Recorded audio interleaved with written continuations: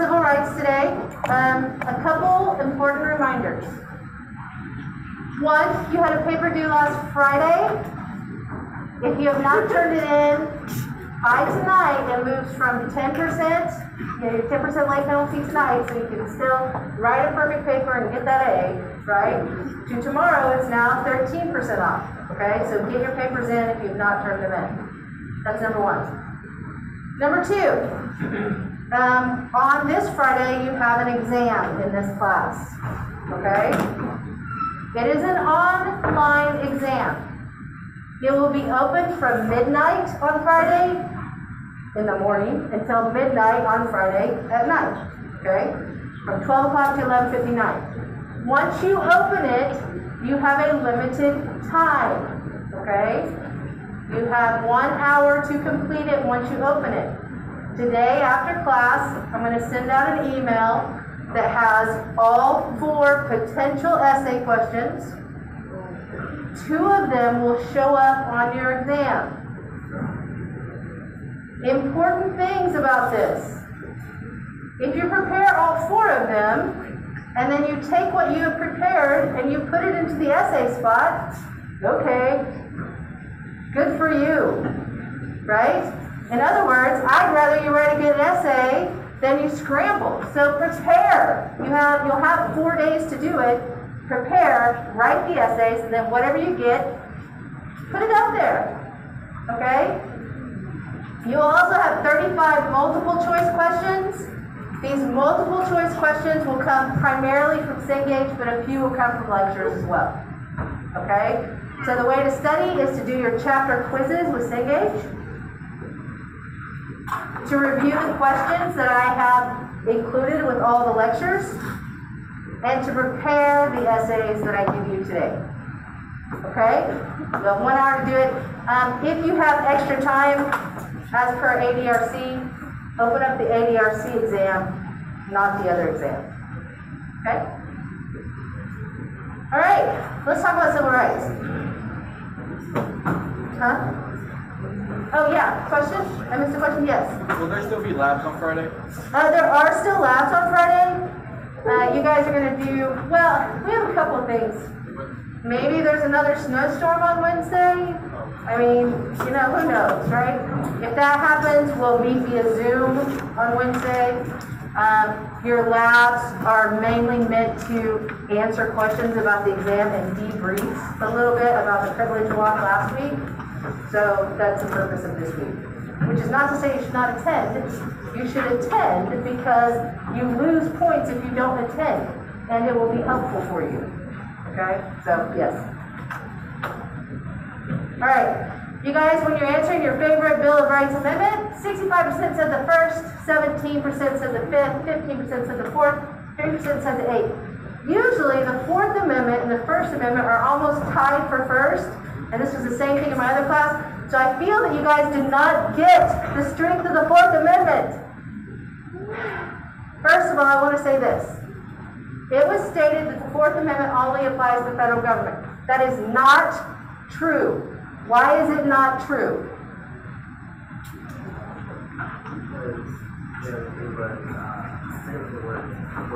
Incorporated! Yes, that's exactly right. Did you hear me say incorporated or incorporation? Can you imagine that I'll ask questions about incorporation? You should imagine that. Okay?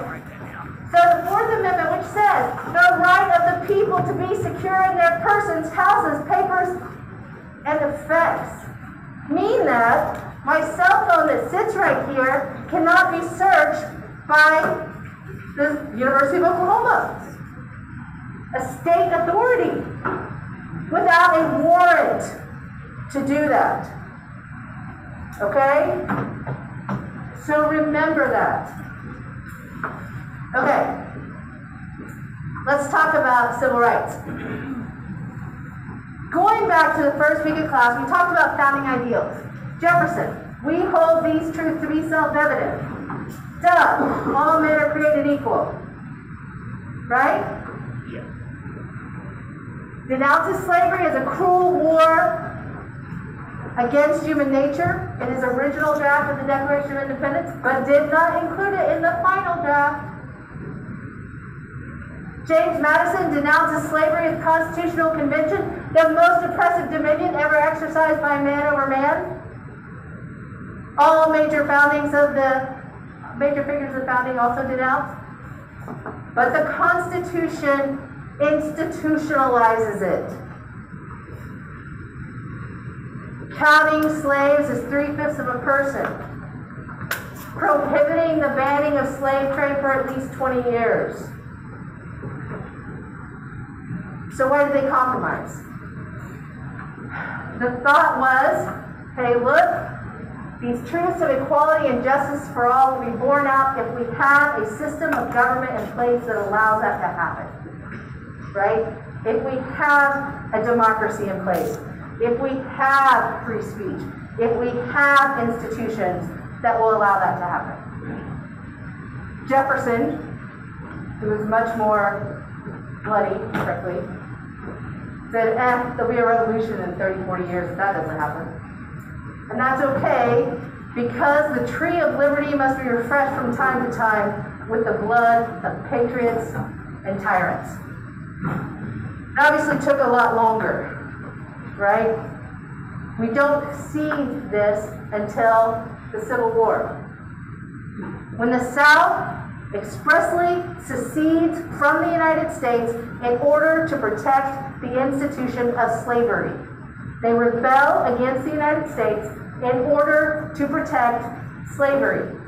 If you were taught differently in your history classes, then I recommend you read the first paragraph of the Articles of Confederation, where it says, for the purpose of keeping the institution of slavery, to protect it. That's why we're forming.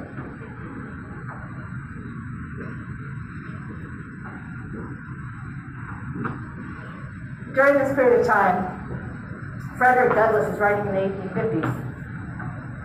And he says, the natural rights principles of the Declaration of Independence are universally and permanently true. Whether we are abiding by them, believing them, enforcing them, these are universally true principles.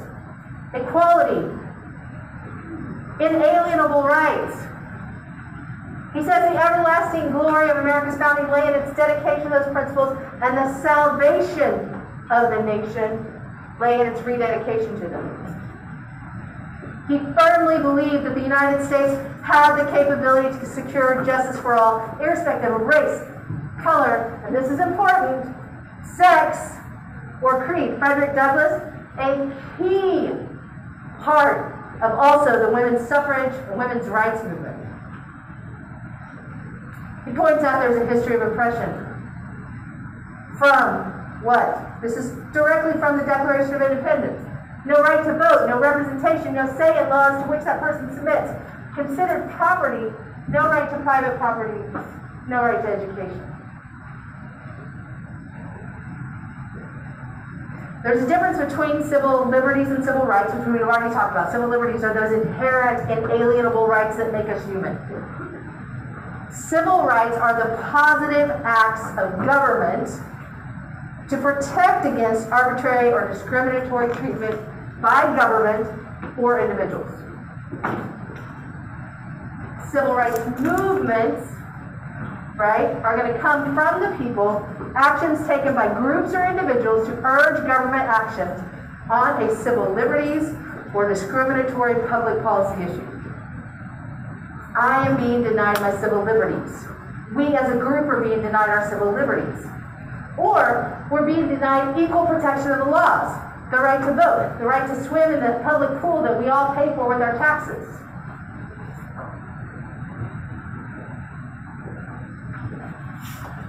Prior to the Civil War, we know that the abolitionist movement is going to begin at the time of the Revolution.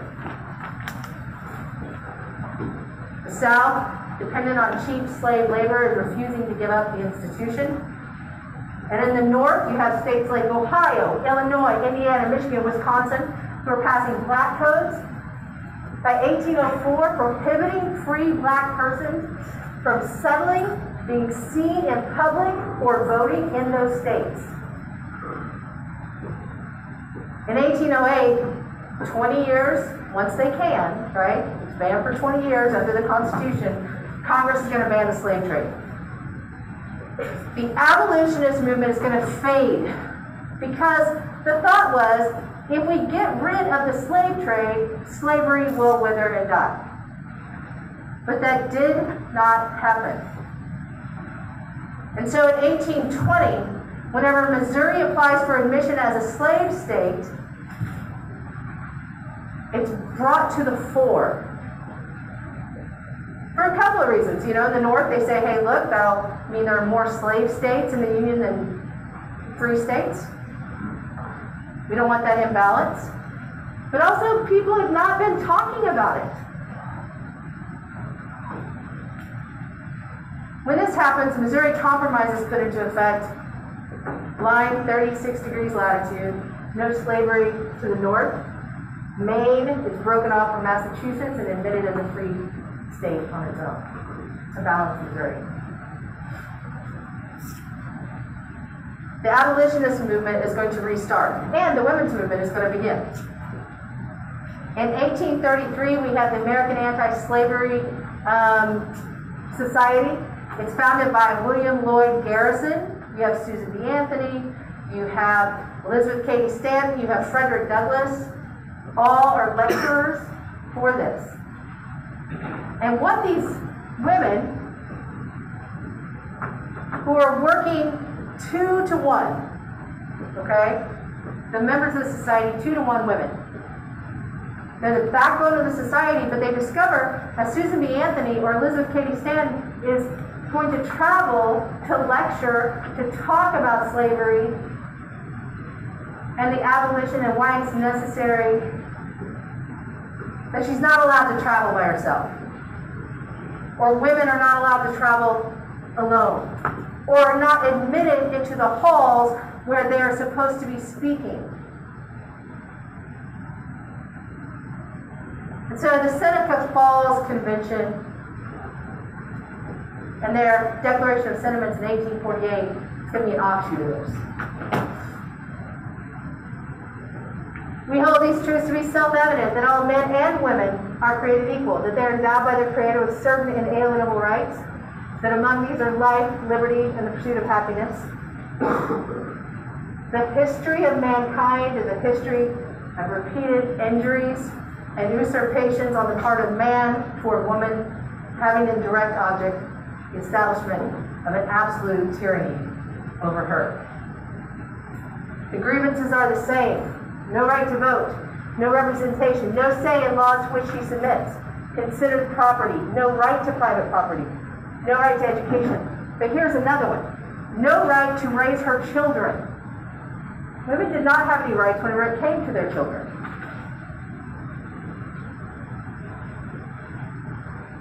In 1857, we have the case of Dred Scott versus Sanford. Dred Scott was taken into a free territory and sued for his freedom, saying, I should be emancipated because I was taken out of a slave state where slavery was illegal. Chief Justice Taney, in a blatant misreading of the Constitution, says persons of color are not and cannot be U.S. citizens. He says, not only that, but Congress can't even legislate these issues. It's going to create the precedent that democratic ideals only apply to white men. This is 1857. I want you to think about what it means. What's a precedent again?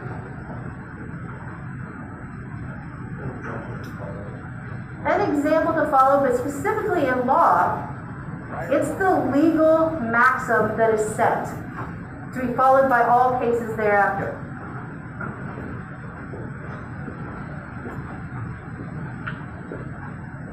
Southern states, at the election of Abraham Lincoln, decided that the abolitionist propaganda was going to be overwhelming.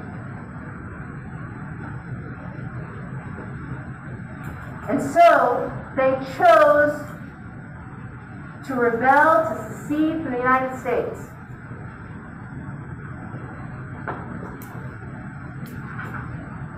There are those who were in the U.S. Army, actually, most who were from southern states who stayed with the United States. There are notable exceptions.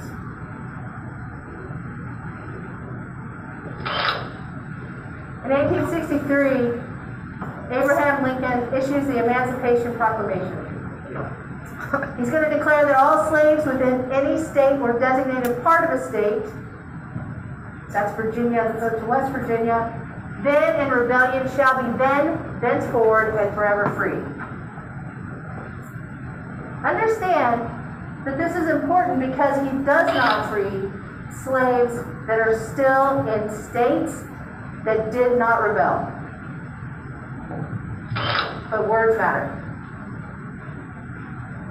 This helps the cause of the United States, makes it clear this is a moral issue, and because of that, it helps to win the war.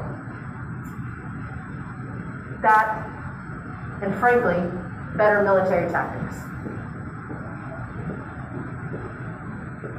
There are post-Civil War amendments, right? The 13th, which abolishes slavery. South uses black codes to restrict rights. It prohibits black Americans from voting or sitting on juries. 14th Amendment gives equal protection and also grants due process of law, which is how we get incorporation. Due process of law is how we get incorporation, right, of those basic civil liberties that are in the Bill of Rights. The 15th Amendment gives all men, regardless of color or nationality, the right for citizenship and the right to vote. In each one of these, it is also critical that you understand Congress is given the power to enforce it. Women, of course, are still excluded from suffrage voting. And this causes a bit of a schism in the women's rights movement because they've been working together for abolition. They've been working together for the right of women to vote as well. After Reconstruction, we see Southern defiance, so that the Congress is going to pass the 1875 Civil Rights Act, but the South is still going to pass Jim Crow laws, and the Supreme Court is going to agree and allow them to keep them in place as they pull all these cases together in 1883. Again, following a precedent set prior to the 14th, 13th, 14th, and 15th Amendments to the Constitution.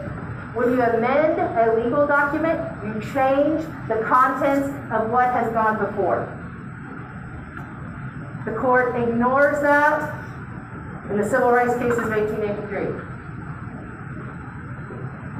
South uses poll taxes, white-only primaries, and literacy tests to block black voters. And they can do that, these literacy tests, because you didn't have to be literate if you were white. As long as your grandfather voted, you could vote. Grandfather fought. So, I'm going to give you guys a sample question from a literacy test from the state of Louisiana. You guys ready? One wrong answer denotes failure. You have 10 minutes.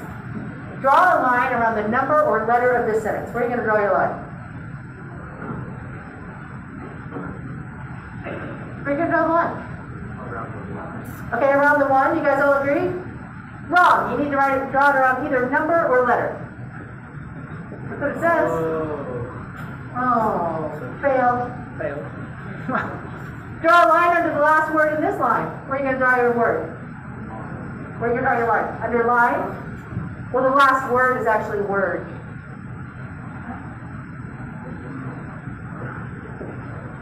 Cross out the longest word in this line. I assume you cross out longest. right? Does that make sense? Or maybe you cross out word. Or word, because it's a word. Unclear, right? Either way I do it, I'm wrong. Right? Either way I do it, I'm wrong. Draw a line around the shortest word in this line.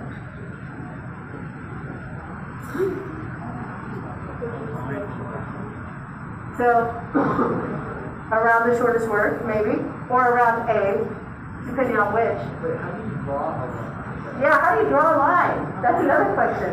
What's drawing a line? Draw a line around. I mean, does it have to be, is that a circle? A line is tough anyway, right? Circle the first letter of the alphabet in this line. Oh yeah, that first gets tricky, right? Are we trying to trick us into circling something in first? Or is that A in the alphabet? In the space below, draw 3 circles, one inside the other. If I were drawing this, I would draw it like this.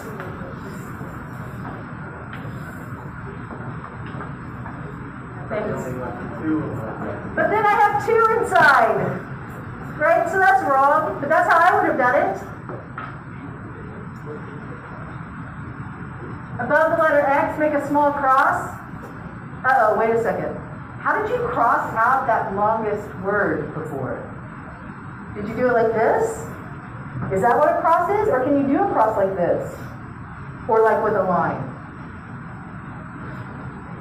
Draw a line through the letter below. I think this is the most clear, right? Draw a line through the letter below that comes earliest in the alphabet, and then this is set below.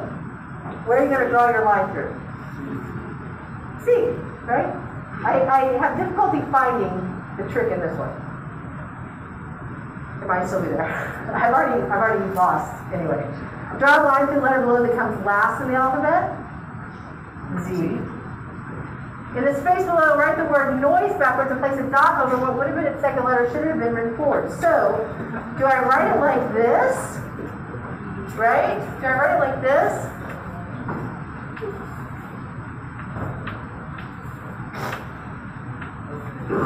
Or, is that incorrect? Should I have written it backwards completely? Right? Hold on, I don't even know if I can do it.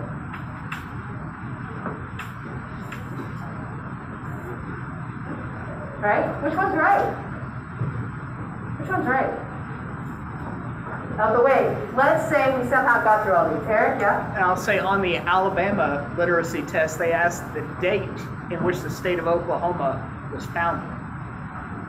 Date in which the state of Oklahoma That was was the founded. date. The date, the actual date. Yeah. Statehood date. What is it?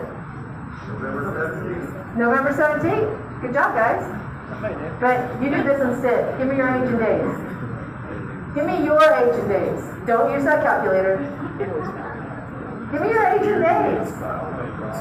I mean, don't forget leap years. I'm shocked that anybody in the state of Louisiana was allowed to vote. Grandfather clauses. Oh, yeah. Grandfather clauses. Right? So let's say you had somebody who was actually relatively fair, and you did this the way that seemed obvious. Good luck. Right? In 1896, Homer Randolph Plessy, who considered himself to be white, he said, look, I'm 7/8 white and 1/8 black. I'm more white than I am black. I'm going to sit the whites only car. He was removed and arrested whenever he refused to sit in the colored car, and he sued. He said the 14th Amendment makes racial segregation illegal. Why? What does the 14th Amendment say? Equal protection of the laws. Right? But the Supreme Court rules in Plessy that the Louisiana law was constitutional and that separate but equal facilities for blacks did not violate the Equal Protection Clause. Now, Harlan, Justice Harlan, is a lone dissenter in this. And he says, the ruling today rendered will have an effect like that of the Dred Scott case. It's going to lead to bloodshed and revolution. Incorrect. It's a poor reading of the Constitution. But this just leads to more Jim Crow laws. In 1914, every southern state had passed laws that created two separate societies, one black, one white, and I want you to think about that, because it doesn't just say you can segregate, it says you have to segregate. So if I own a store, I don't have a choice. I can't say anybody can come in, because then I'm breaking the law. Schools, restaurants, hotels, public transportation, theaters, restrooms, and marriage. Loving versus Virginia. Has anybody seen Loving? Good movie, right? It's about specifically this. In 1967, this question of whether we can marry who we love. Right? Women's equality. From 1890 to 1920, like I said, there's a little bit of some dissension. The women's movement has some problems after the passage of the 15th Amendment. But they're going to reform, and suffrage is their central focus, getting women the right to vote. Led by the National American Women's Suffrage Association, that's a conservative group. Carrie Chapman Catt, a bit of a tippler. She would meet with the president, members of Congress, governors, and argue, hey, look, clearly we're having an educated discussion, right? And by having this proves that I am capable of voting. Well, you're capable, right? But not all women are. At the same time, there's the National Women's Congress. This is Alice Paul and Lucy Burns.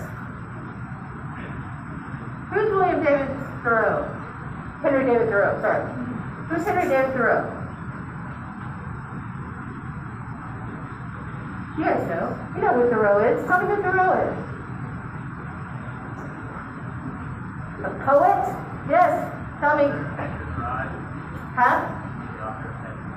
No. But he is an author. Okay? That's J.D. Salinger. Good point. Okay? Henry David Thoreau writes several things, but one of the things he writes is called civil disobedience. Henry David Thoreau refused to pay his taxes in the 1950s because the United States allowed slavery. And so he refused to pay his taxes to the federal government, and what happened to him? In jail. He was put in jail. And he refused to pay the fine to get out of jail. Other people usually bailed him out, but he said, I will not pay this. Alice Paul and Lucy Burns used this idea in civil disobedience to peacefully protest unjust laws. The idea that we do not have to obey laws that are unjust. Civil disobedience. So, they protested the president. They had sit-ins in places where only men were allowed. And when they were sent to jail for blocking traffic, they did not pay the $5 fine. They went to jail. And they went on hunger strikes. At which point, they were force-fed, which, by the way, is torture. They also had hoses used on them while they were protesting. But this nonviolent protest that they're going to utilize is going to achieve the vote with the 19th Amendment. So, favorite non-Bill of Rights Amendment, guys?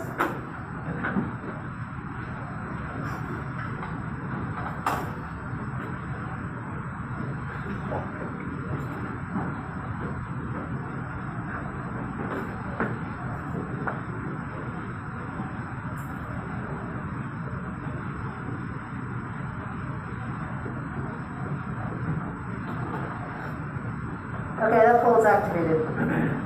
I'll take a roll here in just a minute. 13th, no slavery. 14th, Rights of citizens in states are protected, equal protection, due process of law. 15, all men can vote. 19, all men and women can vote. The NAACP is founded in 1907 for the purpose of advancing the rights of people of color. And they did so by lobbying states, lobbying Congress, but they didn't have a lot of success until the 1930s when they started the Legal Defense Fund. That's Thurgood Marshall right there between Ada Low and Scipio Fisher. And they started doing test cases. And a key test case happened here at the University of Oklahoma. The Board of Regents specifically said that no one could be admitted to the University of Oklahoma, University of Oklahoma Medical School, University of Oklahoma School of Law, unless they were white. And the president of the University of Oklahoma, just so you know, she's from Chickasha. She graduated from Langston. Her brother had been recruited to do this, but he said, I'm going to Howard, I'm out. She said, I got it, I'll do it. And the president said, you're qualified, this is an excellent application. However, we cannot admit you to the University of Oklahoma because you're black. Why does the president of the University of Oklahoma write a letter like that?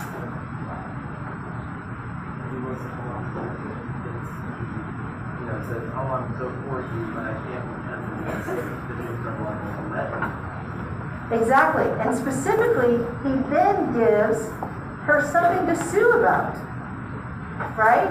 If he just says, you're not qualified, right? If he just says, you're not qualified, then she can't sue. She sues, she's successful. She's admitted to the University School of Law. Thurgood Marshall is making this argument, which we'll get to in just a second, throughout all of these cases.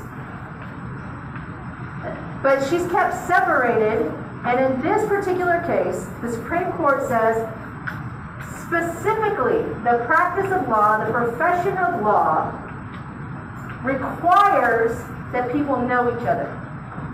Just last week, I had a meeting with an attorney for the athletic department, and he and I went to law school together. So Jason and I sat down, we had a chat about what we needed to do. Right? Whenever I go to judges' chambers, the fact that I went to the University of Oklahoma School of Law means that we can talk about professors we had in common. Right? Or if I'm negotiating with somebody, I can talk about other things that make us able to be more likely to be what to each other? Civil. More likely to exchange things in a way. And so the Supreme Court says, because the practice of law requires this, and the University of Oklahoma is a flagship institution of the state of Oklahoma, you cannot deny on the basis of race admittance. But she had a seat that she was allowed to sit in that was cordoned off in classes. There was a seat in the cafeteria where only she was allowed to sit, table, cordoned off. So there's some other cases that come out of this. Sweat versus Painter, University of Texas and the University of Oklahoma both have two cases that come out about admission to the university itself, undergraduate.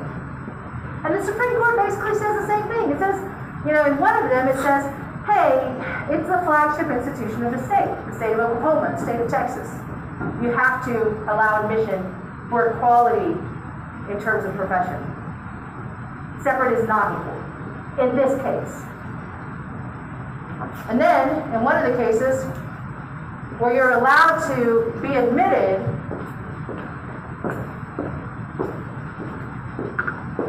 but your seat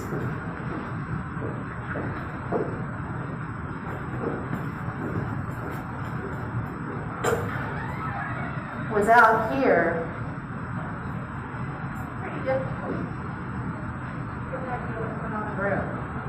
You don't get to participate.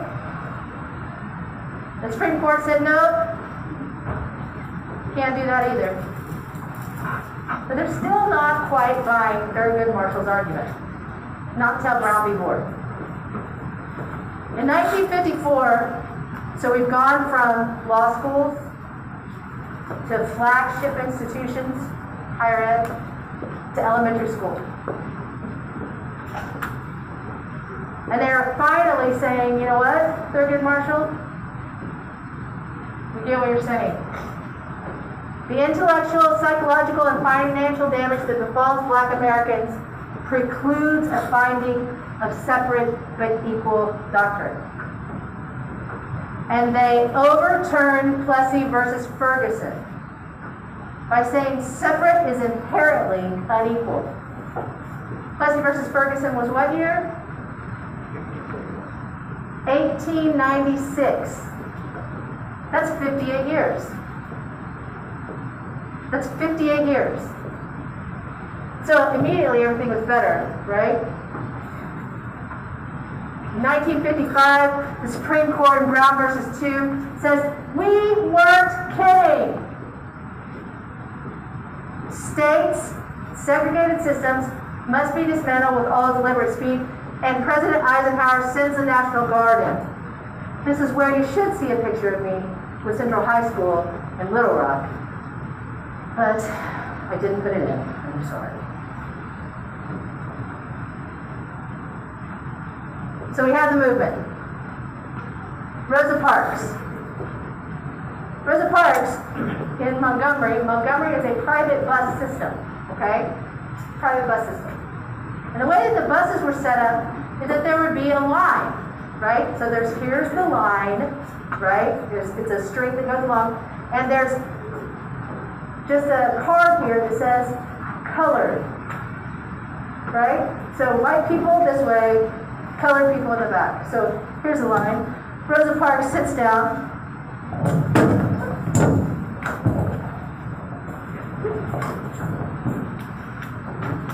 She works for the NAACP. I'm sorry. Now I have NCAA in my head, so it's just not going to go away. You know what I'm saying. So she and a friend and 2 other friends sit across the aisle because here's the line right here. It says colored right here. But the bus fills up. And when a white man gets on the bus, this row is told to get up or they'll be arrested. The 3 people with her get up. Think about, first of all, the bravery in staging this protest, the sit-in. You're going to be arrested. And then second of all, of doing it when you're left by yourself.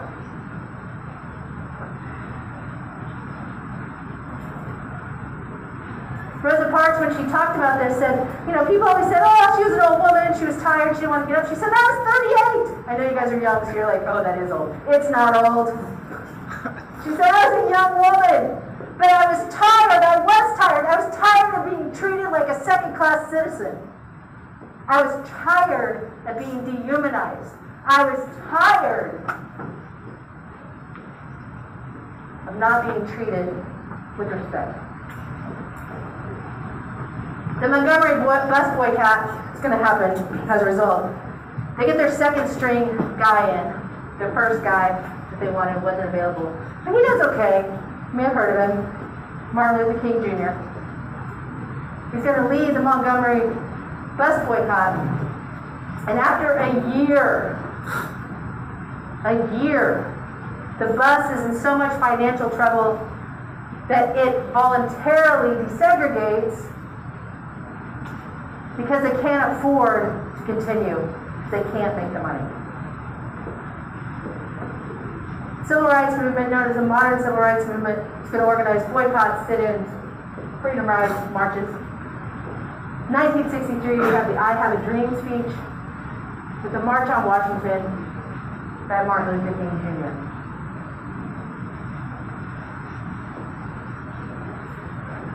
I've already talked about nonviolent protest. Henry David Thoreau's writings, right? Lucy Burns and Alice Falls. Mahatma Gandhi in India is going to use these ideas as well to stage nonviolent protests against the British occupation of India following World War II. And this is laid out in something you've already read, Letter from Birmingham Jail, right? The 4 steps of nonviolent campaign. You're going to collect the facts. Is this actually discrimination? Is that what's going on here? And then you're going to point it out. Hey, so did you know you were doing this? Can we work this out? If that doesn't happen, then self-purification. Why is this step important to Martin Luther King Jr. in particular? Why is it important? Guys?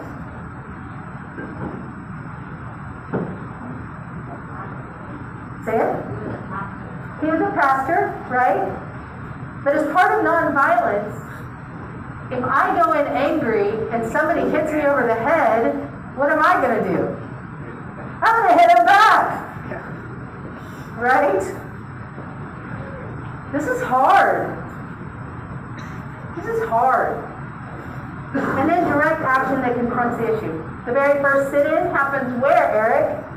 In Katz Drugstore in Oklahoma City. Katz Drugstore in Oklahoma City. Also, Martin Luther King Jr. applied to be a pastor in Oklahoma City, but was turned down.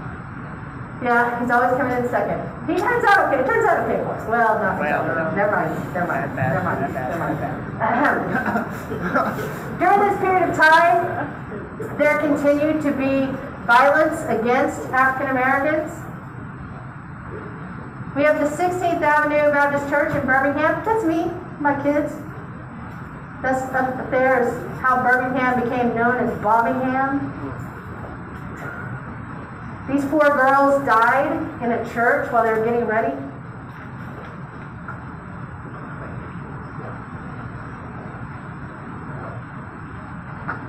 Birmingham didn't even exist before the Civil War.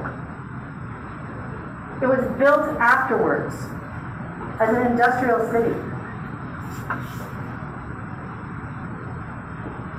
In 1964, we have the passage of the Civil Rights Act. It's going to bar discrimination in public facilities, private businesses, employment, and education, using 2 things: the Commerce Clause, the power of Congress under the Commerce Clause, and the power of the federal government under the 14th Amendment, equal protection. 2 things. It's going to create the Equal Employment Opportunity Commission. It's going to apply to race, color, religion, origin, and this was introduced on the floor of Congress in order to make people vote against it, but it passed anyway. Sex.